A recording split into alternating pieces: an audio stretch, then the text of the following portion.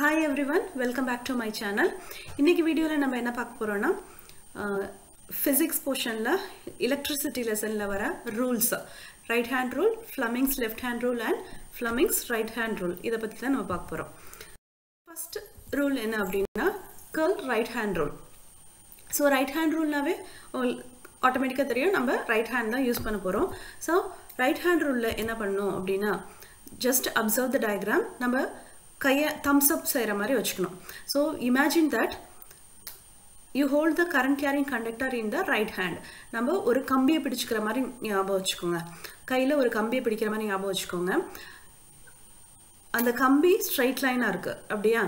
So அந்த straight லைன்ல என்ன பண்ணுது அப்படினா கம்பி உங்களுக்கு எல்லாம் தெரியும் iron particles are good conductor of electricity. So iron particles can conduct the electricity. அது வழியா electricity pass ஆகும். கம்பி வழியா electricity pass ஆகும். So current pathway. So நம்ம கையில ஒரு கம்பியை பிடிக்கும்போது அந்த கட்டவிரல் என்ன காட்டுது அப்படினா current போற pathway காட்டுது. Okay. So the current போற pathway straight line இருந்தா magnetic field எப்படி ஃபார்ம் ஆகும்னா நம்மளோட நாலு விரல் மீதி இருக்க நாலு விரல் எப்படி ரவுண்ட் ஷேப்ல ஃபார்ம் ஆகுதோ ஆப்போசிட் சைடு ரவுண்ட் ஷேப்ல ஃபார்ம் ஆகுதோ அதே மாதிரி தான் magnetic field ஃபார்ம் ஆகுது. Okay, this is right hand rule.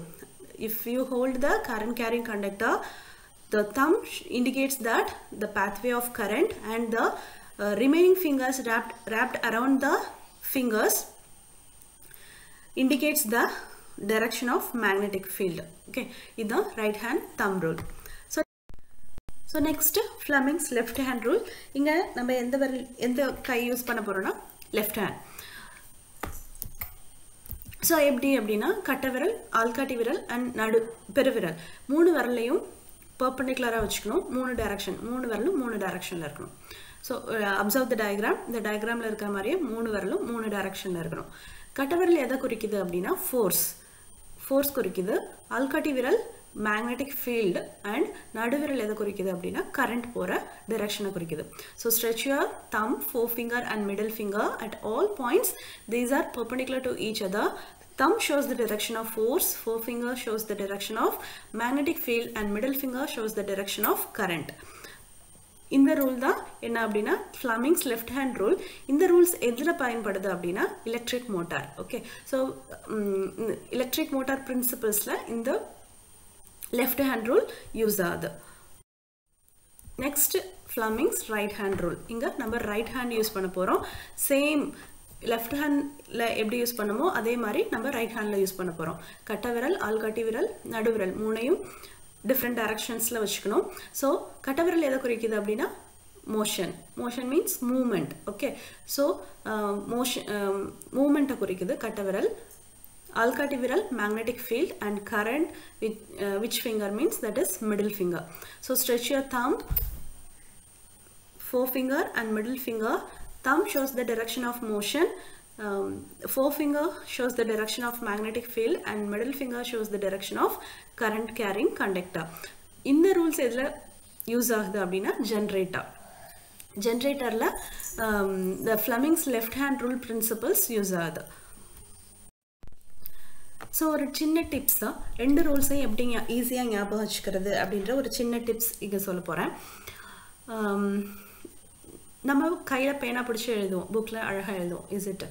So அழகான ஹேண்ட் ரைட்டிங் வரணும்னா எந்த கை யூஸ் பண்ண போறோம்? Right hand. நம்மள நிறைய பேர் ரைட் ஹேண்ட் தான் யூஸ் பண்றோம் அழகா எழுதுறதுக்கு. சில பேர் லெஃப்ட் ஹேண்ட் யூஸ் பண்றாங்க, ஆனா நிறைய பேர் எழுதுறது ரைட் ஹேண்ட் இல்லையா? ஸோ மோஷன்னா என்னது? Movement, is it? ஸோ இந்த ரெண்டு ரூல்ஸ்லையுமே forefinger and middle finger same. ஆள்காட்டி விரல் குறிக்கிறது magnetic field and நடுவிரல் குறிக்கிறது current. ரெண்டு ரூல்ஸ்லையுமே forefinger and middle finger same point, magnetic field and current. Only one difference என்ன அப்படினா thumb finger.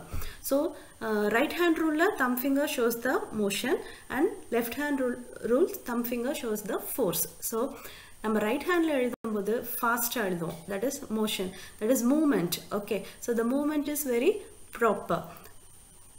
So motion, that movement we can say as motion. So right hand rule கட்டவிரல் எதை குறிக்குது, thumb finger எதை குறிக்குது அப்படினா motion. இப்போ நீங்கள் left handle எழுத சொன்னால், ஃபார் எக்ஸாம்பிள் நான் ரைட் ஹேண்டில் எழுதுகிற ஆள், சப்போஸ் என்னை லெஃப்ட் ஹேண்டில் எழுத சொன்னேன் அப்படின்னா ரொம்ப கஷ்டப்பட்டு எழுதணும், ஃபோர்ஸ் அப்ளை பண்ணி எழுதணும். Is it? So left hand கட்ட விரல் எதை குறிக்குது? ஃபோர்ஸ் குறிக்குது. ஓகே, ஸோ இந்த டிப்ஸை கொஞ்சம் ஞாபகம் வச்சுட்டிங்க அப்படின்னா ஈஸியாக டிஃப்ரென்ஷியேட் பண்ணலாம் Fleming's right hand rule and left hand rule. So இந்த வீடியோ உங்களுக்கு யூஸ்ஃபுல்லாக இருந்துச்சு அப்படின்னா, இன்ஃபர்மேட்டிவ்னு தோணுச்சுன்னா சப்ஸ்கிரைப் மை சேனல். தேங்க்யூ.